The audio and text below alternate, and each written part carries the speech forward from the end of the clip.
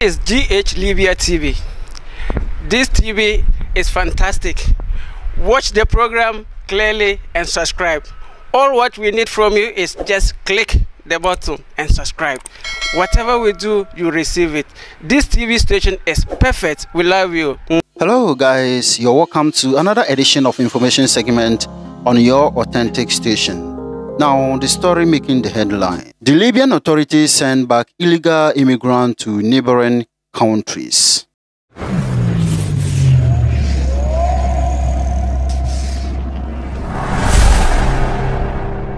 Welcome back for the editorials. On Thursday, Libya deported more than 200 migrants across its land borders to their countries of origin.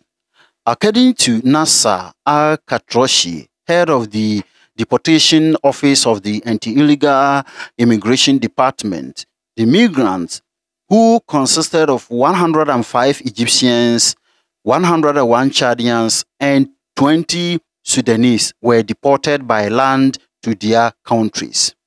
The operation was organized by the Interior Ministry of Prime Minister Abdelhamid Beiba, Tripoli-based government, whose authority is contested by a rival administration in Libya's east. But the deal with authorities there and in the south enable coordination of the expulsion. War Revenge Libya is a conduct for thousands of people each year fleeing conflict and poverty across Africa, seeking refuge across the Mediterranean in Europe. Most enter via the country's vast south borders in the Saharan desert. Police spokesperson General Ahmed Abu Kra said holding centers for detained migrants had become overwhelming, which is creating a lot of problems. Libya is regularly criticized for its treatment of migrants, which right groups alleging horrific treatment at the hands of trafficking gangs and inside state-run detention centers. Authorities and armed groups operating under state auspices have repeatedly been accused of torture, rape, and other abuses. The United Nations had previously handled the repatriation of refugees from Libya. The deal between authorities in the west, east, and south has enabled the Anti-Illegal Immigration Agency to work in a unified way across the country. According to the International Organization for Migration, IOM, a total of 20,842 migrants, including women and children, have been rescued at sea and returned to Libya this year. 500 migrants have died and 863 others have gone missing off the Libyan coast.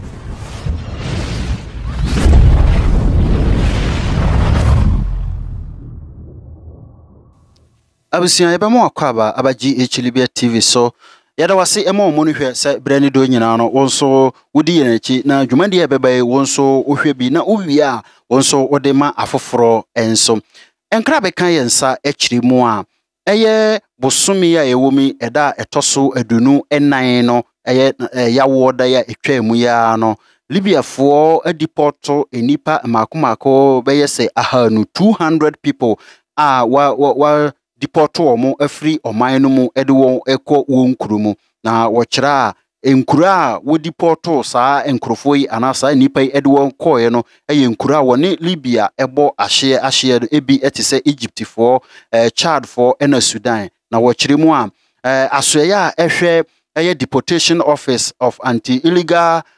immigration no omo ena ekabo mu a wohwe eye saa nhyehyeye we ede saafo yi nyina ekoye na wokyire mu a na Egypt for be say 105 ena Chad for so 101 ena Sudan for so 20 na wakyire mu a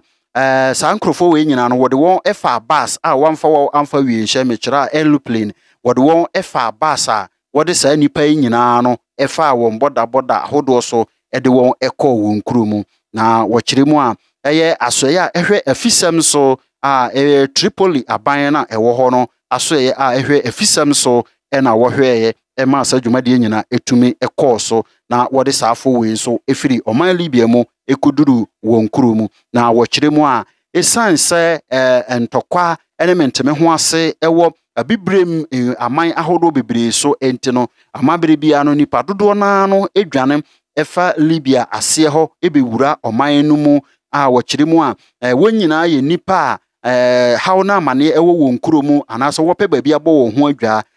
baabi ɛte sɛ Europe man mu na Libya nso abɛ baabi a dodo na de wani ɛkyerɛ hɔ a wotumi enya akwanya ɛfa hɔ ekopie abrochiman mu a wɔn nso ɛkɔbɔ wɔn ho adwa efiri haw ene amane na ntɔkwa na menteme ho ase a ɛwɔ abibrem aman ahodo bebree no so ɛwei aka ho bi ama ɔkasamafo a ɔkasa ɛde ma asoye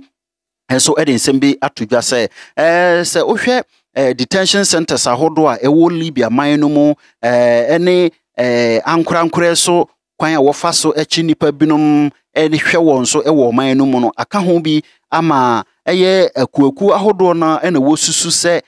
treatment ahodo a wɔde ma ɛyɛ saa illegal migrants anaasɛ tutenafo yi ɛwɔ ɔman no mu no ɔkyerɛ a wɔnhwɛ no ɛyɛ haw kɛseɛ pa ɛda Libya man no so a ɔsɔ ne baabi a ɛnso nti no ɛno ɛka ho bi ɛna ɛma wɔtu anamɔn a ɛte sɛ wɔkyerɛ mu a wɔbɛkɔ so atu saa anamɔn nyinaa ɛfa ɔman no atifi anafoɔ benkum ɛne nifa nyina sɛ ɛbɛyɛ na saa atutenafoɔ ho ensɛm kyerɛ a refugee anase illegal migrants a wowura ɔman no mu no wɔn ho nsɛm a abɛtɔ ɔman no so a ayɛ biribi a ɛwɔ hɔ a wɔnhunu ne ka na wɔnhunu ne yɛbrɛ na ɛma ɔman no so asom ɛndwo no ɛwɔ nsɛm bebree ho no wɔbɛhwɛ atu ɛho anamɔ sɛ ɛbɛyɛ na yie nso ɛbɛtumi atoa yie wɔkyerɛ mu a wɔbɛkɔ so a na afei wahwɛ wɔn a wɔde wɔn ho agyegye saa ensemu anase akuakuo binum a wɔn so kyichi nipa no binum adi wɔn sie sɛ police for nanso na wɔnyɛ police for anase detention center nanso saa akuo no so enye detention centers no kwan a wɔfa so etuti amanfo wɔ hɔ no ɛno ɛna ama enipa binum anase ankorankore ene international organizations ahodo enso etumi ɛka sɛ kwan a wɔfa so ɛhwɛ ahoho anase atutenafo a wɔwɔ ɔman no mu no ɛso ɛwɔ ɔman no mu no ɛntwa yie we aka ho bi ama mpanimfo akyire mu a bere bi a atwa mu no na ɛyɛ United Nations no abibrem ha enkambo muku no ɛna na wɔhwɛ na wɔde amanfo ɛkɔ wɔn kuro mu a ɛkyerɛ ɛyɛ free repatriation of refugees no efiri Libya ɛkɔ aman hodo so no na ɛyɛ UN no ɛna na wɔboa ɛyɛ saa dwumadi na nso wɔkyerɛ mu a sese wɔn nyinaa bɛka bɔ mu na afei ɔman no ɛyɛ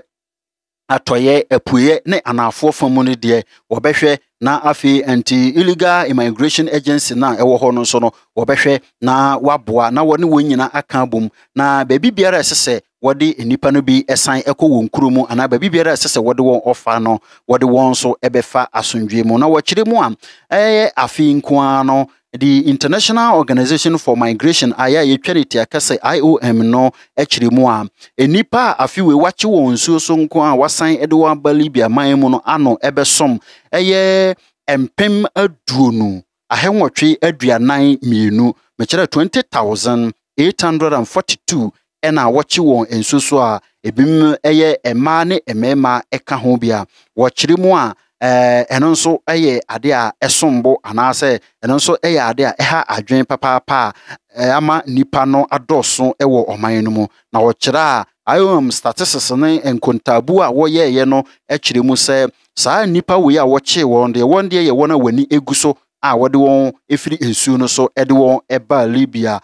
oman no mu na wɔn a wɔwuye a wɔn de wɔhunu sɛ we de ewu no ano besom ahenum 500 na wɔn nso a wɔn de wayera wonim wachi akwan sɛ saa bere wɔwɔ he sɛ wɔwɔ he ɛbɛpem nnɛ no enso ano ɛbɛsom ahenwɔtwe ahensia ene miɛnsa 863 ɛna wayera ɛwɔ nsuo so efiri afimfitiase ɛbɛpem saa bere ya wɔn de wɔhunu wachi akwan kora ehunu ba bi a wɔbɛfa wei aka ho bi ama mpanimfoɔ no ayɛ nhyehyɛ sɛ wɔbɛkɔ so ade wɔnan asifom na afi bere ano no saa dwumade we atumi akoso na fe oman na emu achuku ene hawo ne niema bebre ene